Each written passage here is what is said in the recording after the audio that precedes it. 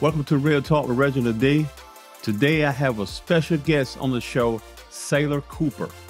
Saylor Cooper is an entrepreneur, an accomplished author, host of Hope Without Sight podcast, and the creator and host of an internet radio station called Real Variety Radio. Despite living with a disability, Saylor Cooper is an inspiration and has never let his disability stop him from pursuing his dream. Saylor believes that anything is possible if you put in the hard work. My goal in today's show is to encourage those who have a disability that think they can pursue their own business or dreams. Saylor is truly an inspiration and has accomplished so much and has not let his disability hinder his dreams. Welcome to the show, Saylor Cooper. Thank you, Reginald Sherman, for that introduction, having me on. We're talking for real on this podcast, I guess, right? That's it. We're talking for real. Saylor, can you tell us a little bit about yourself and your story and how you overcame your personal challenges becoming a successful entrepreneur? Well, first I'll say I'm not quite a successful entrepreneur yet because I haven't met my goals. I know it's one step at a time I'm going to get there, but determination has allowed me to just keep moving forward because it's not easy living with disabilities, especially blindness, because a lot of the misconceptions are in society with us. But yeah, I've been blind since birth. I'm 30 years old. Was born here in Conroe, Texas in 1993 and was not expected to survive, but thanks to a lot of support between family and friends, and of course myself, I'm here today. And I'm nowhere near finished with accomplishing my goals. So that's it. So you got that drive, right? You got to keep driving till you get it done, right? Yes, I do. That's what makes us great. Can you tell us about some obstacles you have overcame having a disability to achieve your dreams? I think that's important with people who has a disability is the obstacles they have to overcome and things like that. I think a lot of probably is belief in itself. I've always believed in myself. It hasn't been easy. I've had obstacles such as just having to get used to doing things differently, finding alternative ways to get through life every day. Finding steady employment has been a big challenge, which is my motivation of pursuing entrepreneurship because I know I can have my own business and make it how I want it to be. So what resources do you recommend for someone with a disability in their entrepreneur journey? And what type of resources in general that support you with what you're doing? Oh, well, seek support from people you know, such as close family and friends, because I'm here because I've been blessed to have support by a lot of great close friends who helped me both spiritually, emotionally, financially to get where I am today. And they say you can't go about it alone, so get help. Yeah, you can't do everything alone, man. You got to have somebody that's supporting you, backing you 100%, giving you that encouragement that keeps you going and things like that. You got to have people in your corner that's got your back at the end of the day. Exactly, yeah. Now, you have your own radio station. Yes, I do. How did you start this radio station? How long ago was it? Well, it's been on the air for over 2 years since 2020, our favorite year. It's been on the air 24/7. Before that, I was doing podcasts, and I've always wanted to do radio all my life. And you see, the interesting thing is I've never been able to figure out how to do it in an accessible way, such as finding accessible software to do it. But, well, because of my determination, a dream came true. Right now, I have a radio station that's on 24/7. It plays all genres of music you can find, along with other special programming. And indeed, I hope to expand it more by getting sponsorships and advertisers and even creating more jobs to hire more people to work on it as well. That's awesome, Saylor. Now, let me ask you this. I know there's so much more technology today. How has technology helped you over the years doing a radio station with a disability? It's allowed me to do what I do. Thanks to many great software such as screen reading software that reads text on my screen, thanks to a lot of great scripting and the tireless work of program developers, I'm able to use accessible software to host radio shows and have Real Variety Radio to what it is today. So somebody with a disability, because I'm all about helping somebody go to the next level with a disability, what type of technology is out there for people who have a disability starting, say, a radio station or a podcast? Well, there's accessible software out there, such as screen reading software that converts text to speech on the screen. There's even Braille keyboards. And as I mentioned, the station playlist suite, which is the program I use to run the radio station, is very accessible with scripting as well. And so it's very affordable too. Nice. Yeah. Now let's talk about this. Host a Hope Without Sight podcast. Can you tell us about your podcast and why you started the podcast? Well, my podcast is Hope Without Sight. It features people like me who had challenges in life and have overcome them and now live a life in bliss. Because I want people to know that regardless of your circumstances, you can live a life where bliss reigns supreme. So we got a lot in common when it comes to the podcast, because my podcast is motivational and inspirational for people who go through their struggles and go through their adversities and things like that life gives them and live a successful, a highly successful life, actually. So our podcast is kind of aligned with each other with the same message. Exactly. It does. So you have a radio station and a podcast. Which one do you love doing the most? Oh, I would say probably the radio station. I like them both, honestly. I haven't been on my radio station as much as I should. If anything, I've been allowing it to run the automation because if anything, I'm focusing more on building my business. And I have some events I want to share with you. You want to live a life where bliss reigns supreme? I'll put this in the chat. Please text Bliss to 832-481-6806. Okay. Yeah. So because here's the thing with me. When I started the podcast, the biggest thing for me is that I would get feedback from my listeners. That's what keeps me going most of the time. So what kind of feedback have you received from your listeners? I receive great feedback. I'm so inspirational and make people's days. It's just great. And it makes you keep going and keep striving because you know you're actually changing people's lives and things like that. It sure does, yeah. Awesome. So, Saylor, what would you say to someone with a disability who are afraid to start their own business or go after their dreams? What would you say to them to change their mindset and to give them courage and make them rise up and go after their purpose? Oh, don't be afraid because you have a purpose in life. Life can seem tough, but everybody, each and every one of us, we were put on this planet for a reason.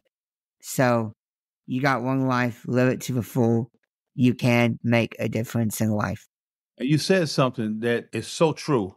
When people understand that each individual was put on this earth for a reason, once you understand you were here for a reason, that's where you can understand your life. That's when you understand your assignment, when you understand that you were put here for a reason. That is critical. I'm glad you said that. It is critical. I can't agree more because I know a lot of people who don't have determination and courage. I've been told that what I'm doing is not ordinary. A lot of people would want to do what I'm doing, which makes me proud too. Because you're right. You're not ordinary.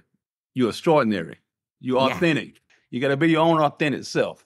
You know, that's what makes you a better person, being who you really are. I sure at the end of the day. Oh, yes. And I'm very blown away, man, of everything you're doing. You're putting in the work, you're getting the results, and that's what life is all about, you know?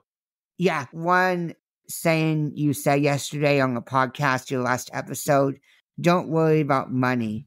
Money doesn't matter in life. Sure, like I need money to support myself, but if I don't make a whole lot, as long as I'm making a difference. Exactly. It's okay. That's what counts.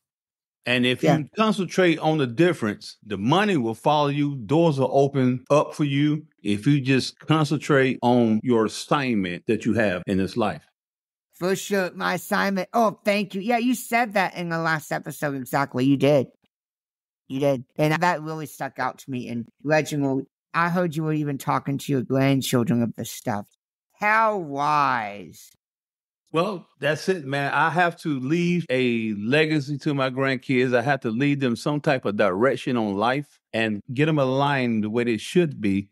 So when they grow up, they'll understand the steps you have to make. A lot of times people do chase money, unfortunately, but then when they lose money, then they lose their self.